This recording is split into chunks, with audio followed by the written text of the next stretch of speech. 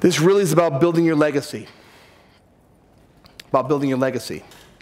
You know, one of my whys is I do not want to enter retirement and be reliant on anybody else financially. I think many of us have seen many people that get to the end, and sometimes it happens whether you want to or not, before you want it to happen.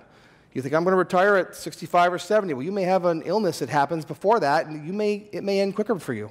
That's just reality for me, too. I lost my dad a year and a half ago, and it didn't get bad at the end, but it was starting down the bad path. He had Alzheimer's, and it was starting to get bad. And you know, to watch him have to lose some of his faculties and that kind of stuff, we were able to still keep him home with my mom. My mom was a nurse, so that was helpful. But my brothers and I, we told my mom, I said, we're not nurses, Mom. We don't know what we would have done without you. We don't have that option. Mom, Dad don't have any money.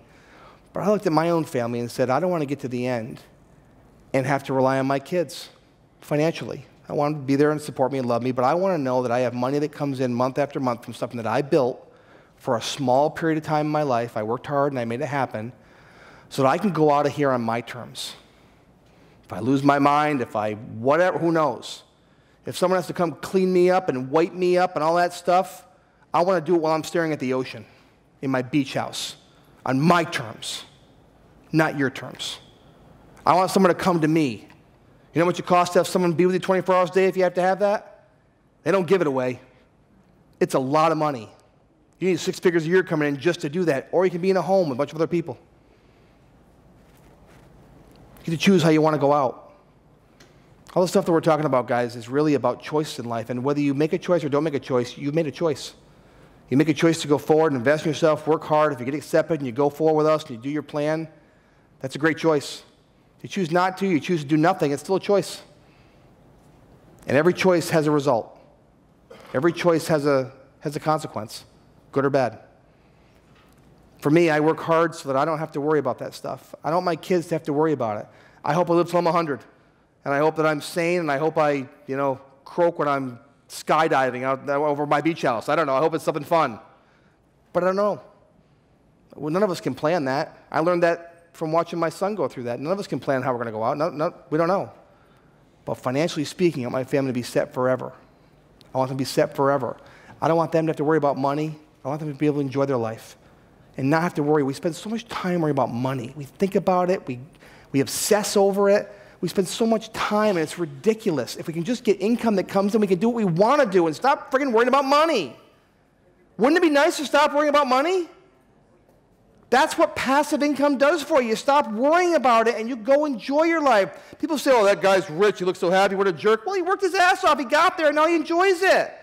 He put the time, and he did what other people choose not to do. He went and worked hard, or she went and worked hard. And now they look a little more relaxed because they're not so worried about when their bills are going to be met or will they retire in style.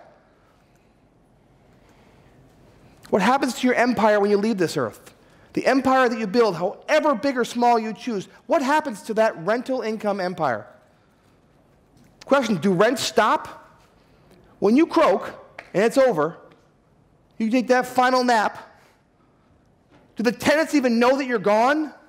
If you build this right, they won't know who you are.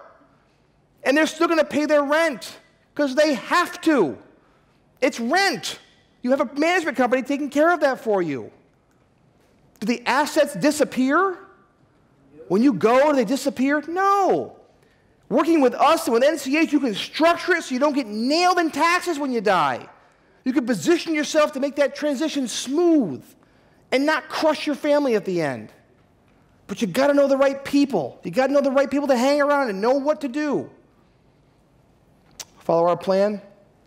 You can build this multi-million-dollar empire without using a dime of your own money.